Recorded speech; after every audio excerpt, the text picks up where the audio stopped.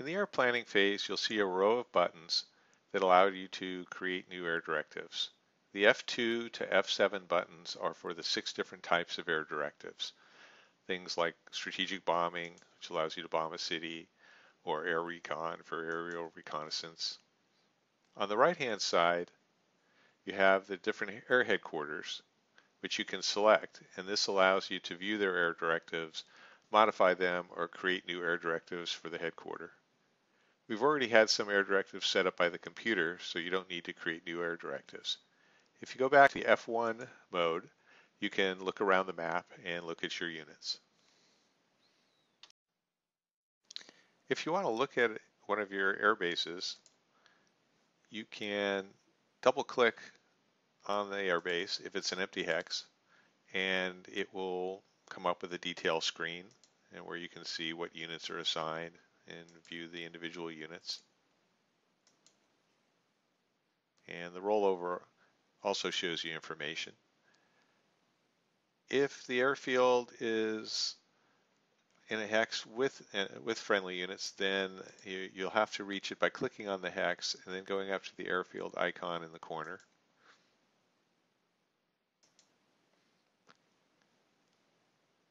Another way for you to view your aircraft on the board is to use the Control 2 hotkey. That'll give you a visual representation on the map of where your Air Force is strongest. The green bars represent ready aircraft, the red are damaged aircraft, and blue bars would be for any reserve aircraft. There are some important screens worth noting. This screen takes you to the Air Directive Summary screen. This button takes you to the Automatic Air Directive Creation screen that we started the turn with. You can turn this off if you don't want it to show up at the beginning of the turn automatically. Let's go back to the map and let's make a few changes to our air directives. The easiest way to do this is go to the Air Directive Summary screen, click on the air directive you want to look at, and in this case we'll look at the Tactical Air Force ground attack mission. And as you can see on the map, it shows this air directive, and the green hexes show that they're going to be escorts. There are two ways to change the target in the target box. One would be to click here and pick a new target hex. And the other would be to click on the area size, and I'm going to make this a slightly smaller box with a 2 hex radius. And this area here contains the information for the air directive, and you can make any changes over here that you like to, and they'll take effect immediately. This shows that there are no groups specifically assigned to this mission. It's on automatic, and that there are 380 bomber aircraft available and 112 escorts available for this directive to use for any missions generated. When you're happy with your changes, you can click on the Air Summary screen again and find another air directive you want to change. Here I'll select the Multi-Air Command's Air Superiority Directive, and I'm going to change this so that it targets and covers the British areas. Another way to leave this screen is to click on the Air Headquarter on the right, and it brings up all your Air Force headquarters. And notice we're in Air Superiority mode, and this is how we would set up a new Air Superiority Directive. So I'm going to set up a new Air Superiority Air Directive for the Multi-Air Command. And to start off, I have to pick a target hex, so let's pick one over Gala. I can change the size of the box and create a target box here. And all the values that are set up from based on the Air Force's air doctrine.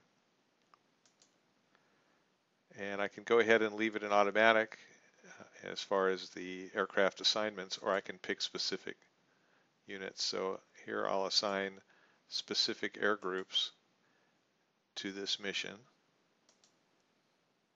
And now, since it's a new directive being set up, I have to confirm it, or else it won't stay.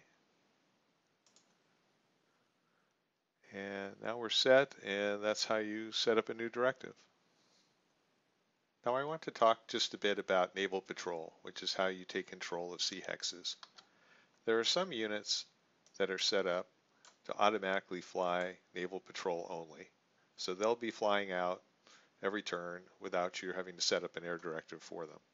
There are other units that are going to be automatically flying naval patrols if they're not set up specifically to be involved in another air directive and don't end up being used by other air directives that are set for automatic, then they could fly.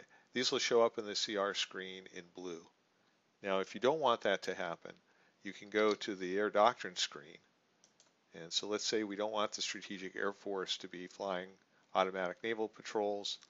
We go turn that off. We'll go back and take a look, and you'll see the Strategic Air Force planes are no longer set for that auto naval patrol. When you're finished setting up your air directives, you're ready to start the air execution phase. In order to do this, you have to be back in the map mode, F1. Now be aware that this button controls the level of detail you'll see in the execution phase. The default level is low, but you can toggle anywhere from none to high, and we'll go back to the low detail level. And then notice that this button here allows you to show the interdiction levels on the map. So I'll end the planning phase and begin the air execution phase. At this point, air missions will be created automatically based on the air directives and will begin to be resolved. Information is shown in this window in the bottom right. At the low level of detail, you won't see any combat windows, just the flash of the icons indicating various air activities taking place.